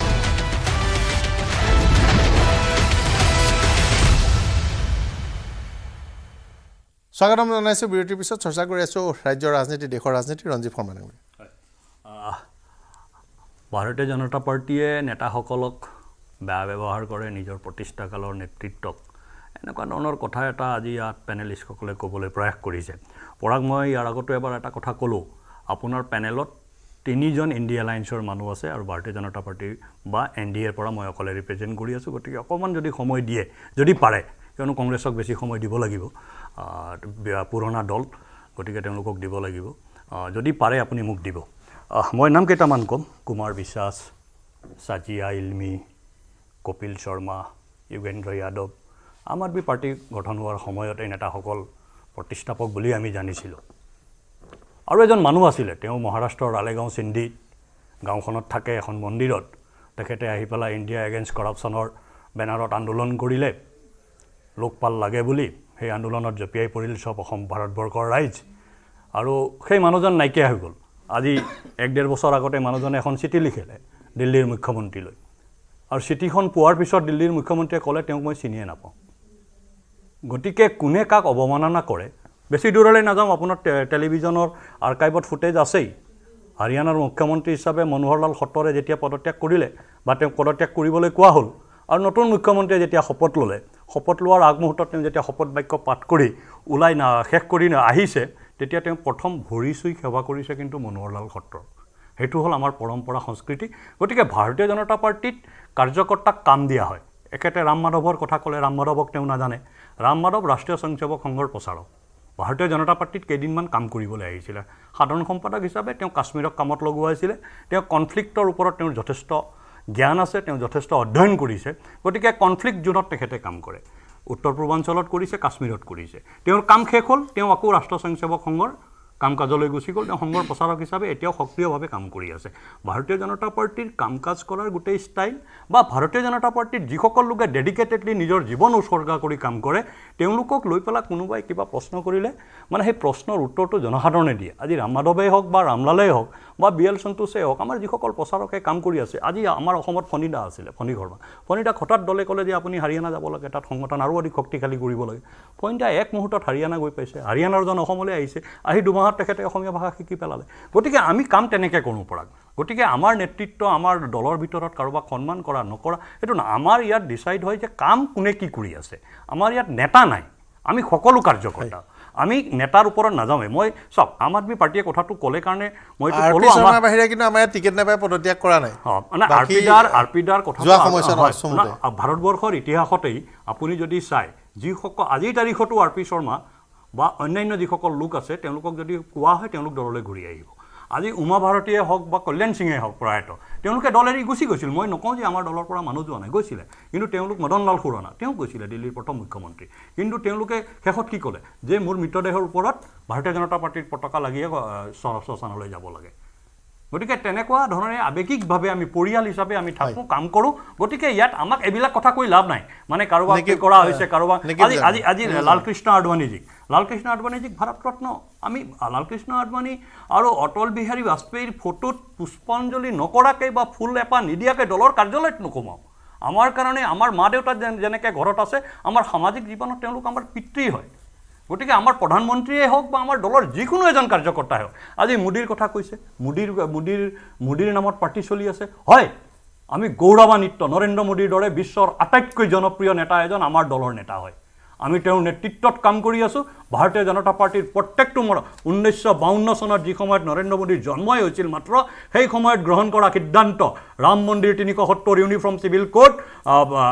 3 তালাক ইত্যাদি সিদ্ধান্ত আজি দলে সেই সময়ত লোৱা সিদ্ধান্ত আজি নৰেন্দ্ৰ মোদীৰ নেতৃত্বত আমি ৰূপায়ণ কৰিছোঁ তাক আমি সফলতাৰে ৰাইজৰ সন্মুখত লৈ আহিছোঁ যিসকলে বিজেপিক ভোট দিব বুলি উত্তৰ দিছিল তেওঁলোকক এটা আৰু প্ৰশ্ন সোধা হৈছিল যে প্ৰাৰ্থীক ভোট দিব নে নৰেন্দ্ৰ মোদীক ভোট দিব 87% কৈছে যে নৰেন্দ্ৰ মোদীৰ কাৰণে ভোট দিব পাৰ্টি আমি তো সেইকাৰণে গৌৰৱ কৰোঁ না আমাৰ তাত নৰেন্দ্ৰ মোদী না আমি তো গৌৰৱ কৰোঁ নৰেন্দ্ৰ মোদী তিনিটামান কথা বিজেপিক ভোট দিম বুলি কোৱা লোকসকলে বৰ স্পষ্টকৈ কৈছে সুধিছে যে ৰাম মন্দিৰ পলিটিকেল ইছ্যু কৈছে ৰাম মন্দিৰ পলিটিকেল ইছ্যু ৰাম মন্দিৰৰ কাৰণে আপুনি আগতে ভোট দিয়া নাছিল এবাৰ বিজেপিক ভোট দিব 6% সুইং এইটো একদম পোনপটীয়াকৈ কৈছে আৰু মানুহবোৰে ইছ্যু কিন্তু মোৰ এইটো কথাত মই নাজানো যে শেষৰ সংখ্যাটো কি হয় ইছ্যু ভালকৈ আইডেণ্টিফাই কৰিছে মানুহ কৈছে যে এইবাৰ ইলেকশ্যন কি ইছ্যুত হ'ব কৈছে যে নিয়োগ মুদ্ৰাস্ফীতি আৰু আইন শৃংখলা একদম ইছ্যু লাগে কিন্তু তাৰপিছত প্ৰশ্নটো সোধা হৈছিল যে এইকেইটা সমস্যা কোনে সমাধান কৰিব পাৰিব তেতিয়া কৈছে যে কোনে অহা 5 বছৰ সমাধান কৰিব পাৰিব নৰেন্দ্ৰ মোদী যিটো উত্তৰ দিছে সেই উত্তৰটো কাউণ্টাৰ নিৰ্বাচন হ'ব মই এক মিনিট পৰাগ ভাৰতীয় জনতা পাৰ্টিৰ মঞ্চত ভাৰতীয় জনতা পাৰ্টিৰ বেনাৰত ভাৰতীয় জনতা পাৰ্টিৰ ৰাজনৈতিক মতাদৰ্শৰ আধাৰত নৰেন্দ্ৰ মোদীৰ জন্ম হৈছে বিকাশ হৈছে আৰু নেতৃত্ব আহিছে আৰু সেই নৰেন্দ্ৰ মোদীৰ নেতৃত্বত ভাৰতীয় জনতা পাৰ্টি ইলেকশ্যন খেলি আছে গতিকে ভাৰতীয় জনতা পাৰ্টি মানে মোদী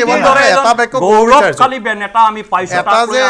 প্ৰত্যেকজন কাৰ্যকৰ্তাই আমি গৌৰৱ এটা যে নেৰেশ্যন সৃষ্টি হৈছে দেশজুৰি আৰু যিটো এতিয়া নিৰ্বাচনলৈ পিছু কৰিছে সেই নেৰেশ্যনটো কিন্তু বিৰোধী নেতাসকলে সৃষ্টি কৰিছে যে নৰেন্দ্ৰ মোদী অতি শক্তিশালী আৰু অতিশয় তেওঁ মানে তেওঁৰ মতেই চলে আৰু একো নাই এই কথাটো কিন্তু বাকী মিডিয়াই কৰিছে বিজেপিয়ে কৰিছে সেইটো বাদ দিয়ক কিন্তু বিৰোধী নেতাসকলে দিনে দিনে গালি পাৰি তেওঁক একদম সাংঘাতিক শক্তিশালী বুলি মানুহৰ মনে মগজুৱে সোমোৱাই দিছে এইটো এটা একদম সাংঘাতিক কৰে আৰু দেখিছোঁ আজি ৰেছপণ্ডেণ্টসকলে এইটোৱে কৈছে নেকি দা বিজেপি এটা শৃংখলাবদ্ধ দল এই কথা কোনো দ্বিমত নাই তলৰ পৰা ওপৰলৈকে তেওঁলোকে যিটো শৃংখল তলে দলটো পৰিচালনা কৰে বিভিন্ন স্তৰ বিভিন্ন শাখা প্ৰশাখাত যিদৰে পৰিচালনা কৰে কোনো ৰাজনৈতিক দলৰ কিন্তু তেনেধৰণৰ স্তৰে তেওঁলোকৰ সংগঠন কৰা নাই আৰু বিজেপি এটা ভাল কোৱালিটি মই দেখিলোঁ যে তেওঁলোকে কৰ্ম কৰা মানুহখিনিক স্বীকৃতি দিয়ে কালি এটা ধৰি আনি তেওঁলোকে মন্ত্ৰী বনাই দিছে কাম কৰা মানুহ বিজেপিৰ কাম কৰা মানুহ কালি চেণ্ট্ৰেল মিনিষ্টাৰৰ টিকেট ড্ৰপ কৰাই দিছে এমপিৰ টিকেট ড্ৰপ কৰাই দিছে কিন্তু কংগ্ৰেছ দলত মই এটা বস্তু লক্ষ্য কৰিলোঁ আগদেশলৈ কংগ্ৰেছ দলৰ সকলো সুবিধা ল'ব যেতিয়া আগৰ চৰকাৰ আছিল যিসকলে আটাইবোৰ সুবিধা লৈছিল আৰু যিসকলে কংগ্ৰেছ দলৰ অফিচটো ৰখি আছিল ৰখি থকা মানুহখিনি আজিও ৰখিয়ে থাকিলে আৰু যিসকলে সেই কংগ্ৰেছ দলৰ পৰা আটাইবোৰ বেনিফিট ল'লে সেইসকলে কিন্তু এতিয়া জাত কৰি অন্য দললৈ গুচি গ'ল টিকেট নিদিলে কংগ্ৰেছৰ ওলাই গুচি গৈছে ওলাই যাব নালাগিছিল ত্যাগ সেইটোৱে নেকি তেওঁক চিনাকি কৰি দিছিল কংগ্ৰেছে মানে তেওঁ এমএলএ বনাইছিল এমপি বনাইছিল কংগ্ৰেছে কিন্তু আজি তেওঁ টিকেটটো নোপোৱা কাৰণেই তেওঁ তৎক্ষণাত দলৰ পৰা পদত্যাগ কৰিলে এইটোই যদি দলৰ আদৰ্শ নীতিৰ প্ৰতি আত্মত্যাগ হয় তেতিয়াহ'লে সেই দলটো আৰু কি আশা কৰিব আজি ভাৰতীয় জনতা পাৰ্টি কিমান ভাৰী কিমান দামী কেণ্ডিডেট তেওঁলোকক টিকেট কাটি পেলাইছে আজি তেওঁলোকৰ কেণ্ডিডেটত আমাৰ কিছুমানৰ পচন্দ নাই মোৰো নাই আজি যোৰহাটৰ কেণ্ডিডেট তপন গগৈ সদনত এদিনো তেওঁ মাত নিদিয়ে বোলে মই ব্যক্তিগত যদি সোধে মই কিন্তু তপন গগৈ ভোট নিদিলোহেঁতেন কিন্তু এনে সংকট আছে বিজেপিৰে তেনেকুৱা সংকট মই ভোট দিম আজি গুৱাহাটী ইলেকশ্যন আজি মীৰা বৰঠাকুৰ নেত্ৰী ওলাই গৈছে বিজেপিৰ পৰাই প্ৰডাক্ট তাৰ পৰাই গতিকে আজি মীৰা বৰঠাকুৰে টিকেট পাইছে এটা ভাল ফাইট দিব পাৰিব বুলি মোৰ আত্মবিশ্বাস আছে যদি তেওঁ কেপিটেলাইজ কৰিব পাৰে কিন্তু এতিয়া প্ৰশ্নটো হৈছে তেওঁলোকৰ দলে কিমান সহযোগ কৰিব তেওঁলোকৰ দলৰ মাজত ইমান খামখিয়ালি পদত্যাগ কৰা যোৱাৰ ইমান বেছি দলটো নিৰ্বাচনৰ শেষলৈ কিমান জীয়াই থাকিব সেইটোৱে সন্দেহ আহিছে আজিকালি গতিকে আজিৰ দিনত তেওঁলোকে যদি একত্ৰিত হ'ব পাৰে সকলো বিৰোধী ৰাজনৈতিক দল তেতিয়া হয়তো বিজেপিৰ লগত এটা তুমুল প্ৰতিনিধিত্ব আগবঢ়াব এজন প্ৰাৰ্থী হ'ব লাগিব এজন প্ৰাৰ্থী তেতিয়া সক্ষম হ'ব কাৰণ অপিনিয়ন পলৰ মই দেখিছোঁ পাৰ্চেণ্টেজ মই চাইছোঁ সময় কৈ দিছে ৰাজীৱ ভৱনক যেতিয়ালৈ গোটেইকেইটাক মই মাতি লৈ আহিম মোৰে আধা মানুহ কংগ্ৰেছ দলত আছে তাতকৈ আপুনি কি আশা কৰে বাহিৰতো বিজেপি আছে ভিতৰতো বিজেপি আছে গতিকে কংগ্ৰেছে কিমান সংগঠন কৰিব পাৰিব ইয়াৰ মাজত এইটো মোৰ সন্দেহৰ কিন্তু আৰু কেতিয়াবা কংগ্ৰেছে শুদ্ধ পদক্ষেপ ল'বলৈ লয় যেনেকৈ ৰাষ্ট্ৰপতি নিৰ্বাচনৰ পাছত ক'লে যে আমি বিশ্বাসঘাতক খেদিম একদম গাদ্দাৰ উলিয়াম বুলি কৈ দিলে কিন্তু তাৰপিছত সেই গাদ্দাৰখিনি নেখেদি থৈ দিলে নিৰ্বাচনৰ সময়ত চবেই 50% গাদ্দাৰি গৈছে 50% ৰাজ্যসভা ইলেকশ্যন চবতে মই জনাত 50% এতিয়াও আছে নহ'লে হিমন্ত বিশ্ব শৰ্মাই ক'ব পাৰে মই ৰাজীৱ ভৱনক গোটেইখিনি মানুহ খালী কৰি লৈ আহিব মোৰ জাগা নাই কেনেকৈ কয় এইটো কৈছে যে তাত কিবা এটা থাকিব পাৰে হয় মই আপোনাৰ অপিনিয়ন পলত এটা জাষ্ট সুধিব বিচাৰিছিলোঁ 2014 বিজেপিয়ে চৰকাৰ গঠন কৰিছিলে পলিং পাৰ্চেণ্টেজ কিমান আছিলে বিজেপিৰ 31% অ'কে 31% আছিলে 2019তো কিমান আছিলে 31% আপুনি দেখা আছে এতিয়া 48%. ইজ ইট পচিবল 17% জাম্প হ'ব পাৰে নেকি 39 আছিল আপুনি ভুল কৈছে 31% আৰু আমি যেটো পাইছো এটো এনডিএ 2019 আমি যেটো পাৰ্চেন্টেজ পাইছো বিজেপি না ডাটা ভুল আছে মই কাৰেকচন কৰিছো বিজেপি নাই গুগল দেখা দিও আপুনি 31% আছিল নাই নাছিলে 39% বিজেপি এনডিএ আছিল 42 পইণ্ট সামথিং সো ইমান পাৰ্চেন্টেজ জাম্প এটা ইলেকশ্যন হ'ব নোৱাৰে আৰু ইলেকশ্যন মানে এটা অলৰেডি কমিবহে যি নীতি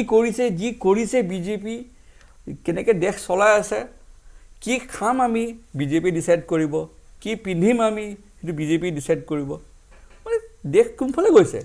কিন্তু আমাৰ হিন্দু ৰাষ্ট্ৰ ডিক্লেয়াৰ হ'ব লাগে উপলংঘনে এটা ডাঙৰ